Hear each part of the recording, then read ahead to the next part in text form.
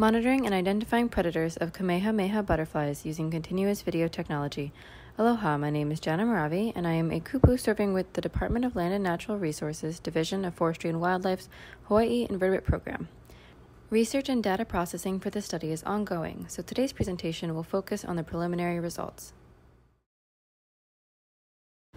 Vanessa Kamehameha, the Kamehameha butterfly, is one of only 2 butterflies native to the Hawaiian Islands. When the butterfly was thriving, it could be found in all mountainous areas across the islands. Native plants often rely on native pollinators to get the job done correctly, so conserving native pollinators is incredibly important in the fight to save native ecosystems. Today, the Kamehameha butterfly is recognized as the Hawaii state insect, yet most island residents have never even seen one. After adult Kamehameha butterflies mate at sunset, the females will start laying eggs for about a month until they die. Since the caterpillars are specialists and depend on particular native plants in the nettle family, Urticaceae, for food, the females must pick out the right host plants to lay eggs on. She accomplishes this by actually tasting the leaves through chemoreceptors in her feet. The most common host plant, mamaki, is endemic to the Hawaiian Islands and famously known for the medicinal tea that can be brewed from its leaves. Kamehameha butterfly caterpillars can be easily identified on host plants by checking the leaves for their signature tent shelters. Once the caterpillars hatch and find a nice soft spot on a leaf, they start chewing a semicircle into the side of the leaf. They then use their silk to pull and stitch the flap over top of themselves, which will help protect them from predators, weather, and other hazards. The caterpillars will then go through 5 instars, gradually eating and upsizing their shelters as they age and molt. The Hawaiʻi Invertebrate Program began work on the Pulelehua project in 2017 with the goal of reestablishing the Kamehameha butterfly to the southern Ko'olau, where the species have been extirpated from over recent decades. A study by Kobe Maeda in 2015 looked at bird and ant predation on Kamehameha butterfly caterpillars using exclusionary barriers and found that the predation pressure differed by area. With this knowledge, the team hoped that by reintroducing the butterflies to an area where host plants have been restored, such as the Manoa Cliff Restoration Area, the predation pressure would not be insurmountable. But when the caterpillars all disappeared before reaching pupation, it was clear that the problem was even worse than feared. Reintroduction efforts were paused in 2019 to identify the primary predators that were preventing the butterfly population from taking hold. In 2020, the project was picked up again and redesigned to capture the predators in the act. Each time a caterpillar is deployed, the date, tree, height, and instar of the caterpillar is recorded. The caterpillars are then monitored on a continuous Monday, Wednesday, Friday schedule, at which point any survivors are updated with their current instar. Any missing or dead caterpillars are recorded along with any notable evidence to their disappearance, such as remains, an empty shelter, or a nearby predator. Missing or dead caterpillars are then replaced by new ones from the lab, and the process continues. Select leaves are fixed with a small field camera that is left to record any activity for a few monitoring periods. Any predator interactions are captured and can be compared against the predators in different areas to provide a fuller picture of what is going on in the southern Ko'olaus.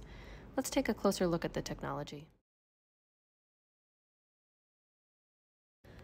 Monitoring wildlife with cameras is often achieved using wide-angle, motion-sensitive trail cameras. Invertebrates, however, make the setup a bit more complicated. Motion sensing, when focused up close on leaves, would cause the camera to trigger anytime the wind blows. A more effective approach is to simply film continuously and pick out the action later. Infrared capabilities then provide a visual for round-the-clock monitoring to continue through the night. The camera also needs to focus up close, contrary to most typical field cameras, in order to keep small invertebrates in focus. The Hawkeye Nature Cam was originally designed for backyard bird boxes where users could watch 24/7 footage inside of their bird box from their living room TV, similar to how security cameras function. This meant they fit the bill for video, close-up, and infrared, but lacked an internal battery and memory storage. This was instead achieved by installing a small multi-channel DVR that can record 2 cameras at once, and then hooking up the whole system to a deep cycle battery and solar panel. The battery and SD card for the DVR must be switched out every 2 to 3 days, so hiking with a heavy battery became the new normal. Shown in the photos here, small Tupperware containers were also fitted over each camera to keep them dry.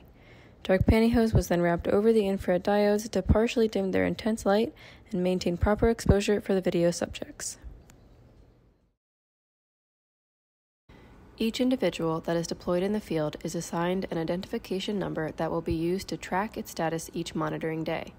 If we look at Caterpillar 633, for example, we can see that it was deployed on January 4th and presumably survived until January 8th. Recording each monitoring status as a separate entry allows us to go back and dive deeper into each caterpillar's life history. The data is then extracted and summarized in a single line to show the whole story at a glance. Caterpillar 633 happened to be on camera, and video footage revealed that it was actually the victim of a warbling white-eye or Wawai on January 7th at precisely 4:09 p.m. Going through months of 24/7 video footage to find a singular predation event for each caterpillar can be quite a time-consuming challenge. Certain techniques are used to make this easier, such as taking a photo of the leaves that are on camera when monitoring the caterpillars. Since the caterpillars make small tent shelters in the leaves, it is easily discernible where each caterpillar is or was. In general, a caterpillar will live in just one shelter for multiple days, making the shelters a helpful tool to track their positions. Using the markup tool on the iPhone camera, each shelter is circled with a color to indicate if there is a caterpillar present or not. If a shelter is circled in red, this will tell me later that the caterpillar is missing and to keep a special eye out for any action when I review the footage. Likewise, I can ignore any shelter circled in green for the given monitoring round. Let's take a look at some of the findings. Sometimes, the predators make their intentions very obvious.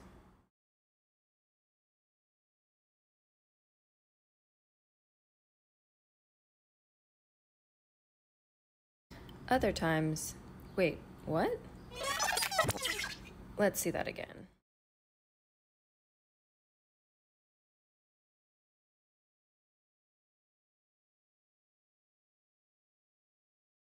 A warbling white-eye jumps onto the branch, snags the third instar caterpillar, and gives it a good shake before gobbling it down.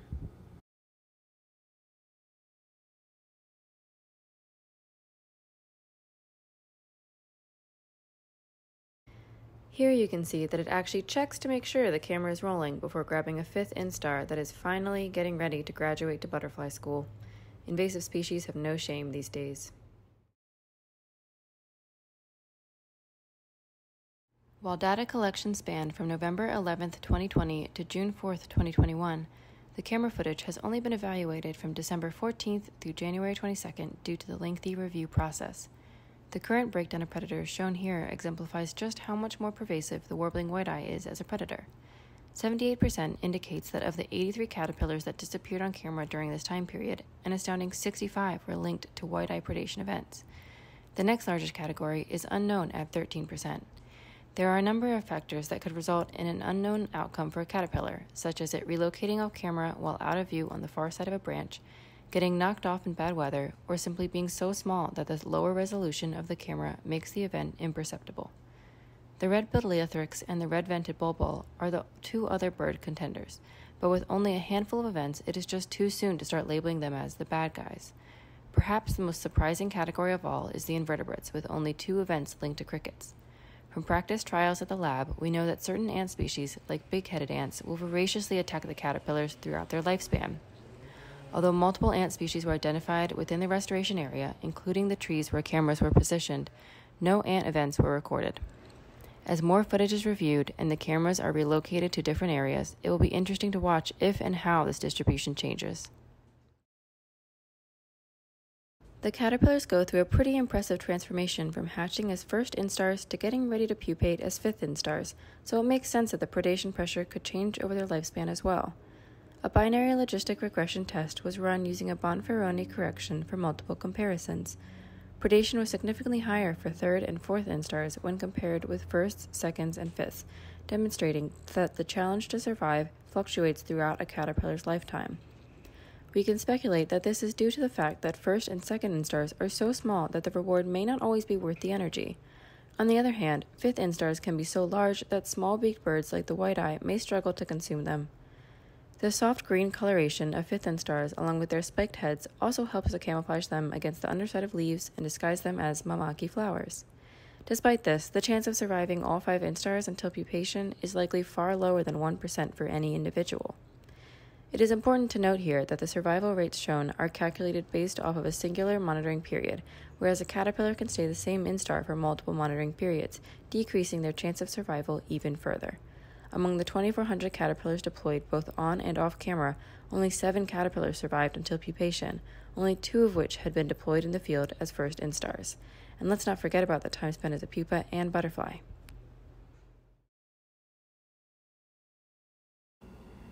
With how high bird intelligence can be, it was necessary to test what impact the camera's presence had on the survival rate.